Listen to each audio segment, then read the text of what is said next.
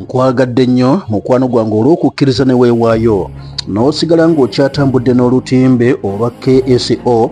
Omulimu ogwaffe omukulu mukwano kankubuulire gwe gw'okutuusaako byonna bye tukakasa nga weetaagira ddala okubanga obimanya okusinziira ku dduniya bw'etyo nno mukwano nga bwefaanana. Naye nga mukedde mutya yonna gye muli eyo, mwebale nnyo, amakya amalungi Mukama Katonda ayongere okubanga bw'atyo nno gabawa. So nti mu kaseera kano njatongera okubanga tutambula ku bigere tumale okugendako wali munda mu ggwanga erimanyiddwa nga erya Russian Federation. Eno twagala okubanga twekenneenya dduyiro w'abasajja ab'eggwanga lya Russia bano gwe batanudde okubanga bagaziyizza. Tugambye nti dduyiro Russia gwe yasazeewo okubanga ekola, obadde okimanyi nti abasajja akati bamutadde ku level endala.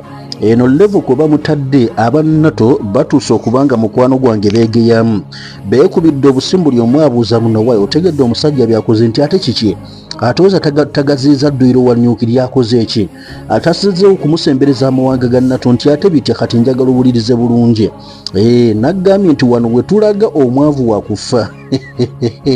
Wano we tulaga tugenda mu survive for the fittest. Omanye obudde obwo we bwali bubaddewooko mu dduniya eno. Survive for the fittest. Oyo ayinamuko kutwanyiyanyi yagenda okubanga bw'ati asigalawo, naye abasigadde baluyongoyongo mmwe ebyammwe byawedde dda. Akati nno kankubuulire, nuclear afuuse nuclear kyolina okumanya. Nuclear rhetoric efuuse nuclear rhetoric. Bakyogera tujja mukosa, tujja kuba naffe tujja kwano kale BCD tontiisa tonkanga. Kati tontiisa tonkanga yatandise okubanga asembereza ensi eno ku ndeboolebo, asembeza ennyo ensi eno mu mukwano gwange ku muggo gwa Kabuli. Abasajja ne batuuka okubanga beebuuza naye tuli ku kiki kino. Anti kati kankubuulire, Abamerika ebatandika mpola mpola n'aba NATO dduyiro okulina n'omusajja Omurasha. Omurasha n'agamba kale tunaabiraba. Amerika n'etandika okukola underground nuclear test. Russia n'egamba nti mutandise n'okubanga mweteekerateekera nuclear, mutandise okuteekateeka engeri gye mugenda tukuba nuclear. Omurasha naye n'agamba nti aya basi Poland where are you? Mujje naffe tutandika okubanga tweteekerateekera akaseera akagumu.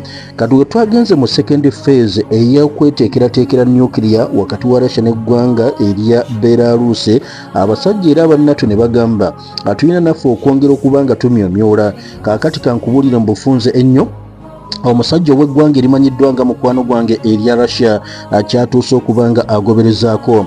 Batugamba Russia abruptly has changed its nuclear drill scenario. Luli babadde nga nuclear waabwe lwakiri bamukolera wali eri mu Poland ogezaako okubanga balaga nti amawanga aga NATO gayinza kufubutuukira mu bitundu ebirinaanye Poland okwagala okugezaako okusomoza omusajja ow'eggwanga lya Russia gy'abadde basinzira nno obudde buno kubanga beegezaamu ne bomu zino ez'amaanyi aga nuclear. Naye kati bagambye leka tuzisembereze ddala amawanga ag'omukago ogwa NATO. So kati bagamba Russia has moved the nuclear drills closer to NATO borders. Omusajja okweteeka oba okwegezaamu okwa bomu eza nuclear bw'atuuka okusembereza ensalo ez'omukago ogwa NATO, ekyo bano kibakubyemuuko walamuko. Era ne bagamba nti ekyamazima wano we tutuuse omwavu wa kufa. Abasajja bakulu batugamba nti okusemberera amawanga aga NATO kitegeeza ki era wa gye batuuse okubanga batuuka. Kati kye tulaba ekiwandiiko ekifulumiziddwa oluvannyuma kiraga nti yabadde Vladimir Putin mwennyini dati ordered zino dduyiro ziri mu kukolebwa olunaku olwaleero zigezeeko okubanga zisemberezebwa naddala mu bitundu gye basuubira omulabe gy'ayinza okwagala okubanga bw'atyo awa matuuka okwagala okubanga alumbagana bannaffe ab'eggwanga erya Russian Federation. Kale nno ebadde practical testing of the preparation and use of non-strategic weapons mu Southern Military District. Kati omusajja agambye ekintu njagala kakigende ku ddaala eddala eriruwa. Onojjukira bulungi nti emabega kawo twalabye abasajja ab'eggwanga lya Russia bwe bafoominze a new Leningrad Military District. Tubadde ne Military District nga tuyina Southern Military District, Northern Military District, Eastern, Western ne Central zibadde nga 5. Kati abasajja ne bongerako Leningrad Military District eyali stationed close to Finland.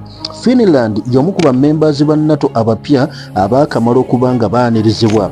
Kati bwe kiba ng'okuliraana mukwano gwange Finland bano batandise nawo kubanga beegezesezaamu kikulaga nti kati ddiro bamusembeza mukwano gwange amawanga ag'omukago olwakiri ogwa NATO. Kale nno nja nkutegeeze Finland ne Baltic States eziri mu bitundu ebyo ajjukira nabo nti baamala dda okwegatta ku musajja ow'eggwanga lya Amerika mu dduyiro waabwe.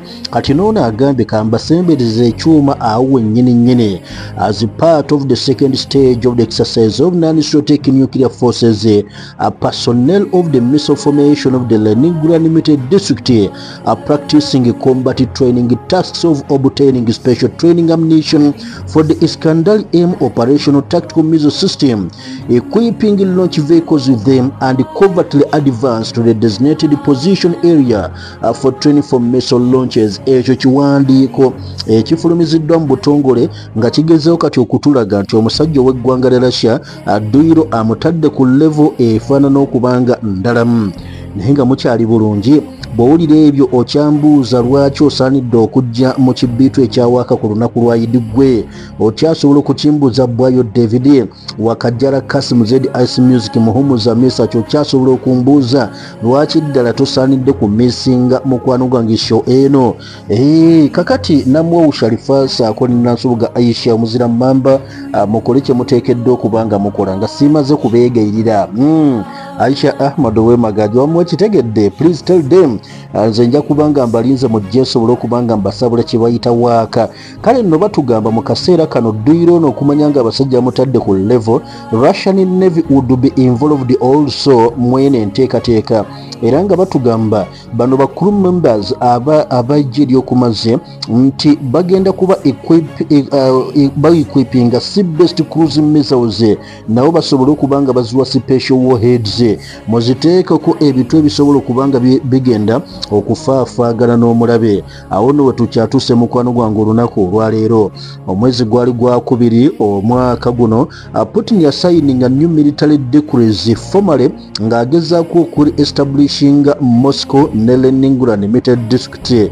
Era aba Institute for the Study of War eyo nno nga wali mu ggwanga lya America baaseesinga ne bagamba the move indicated he is preparing for a potential large-scale war with NATO in the future, nti ekyo Omurasha naye okukikola yeteekerateekera olutalo n'abasajja ab'omukago ogwa NATO.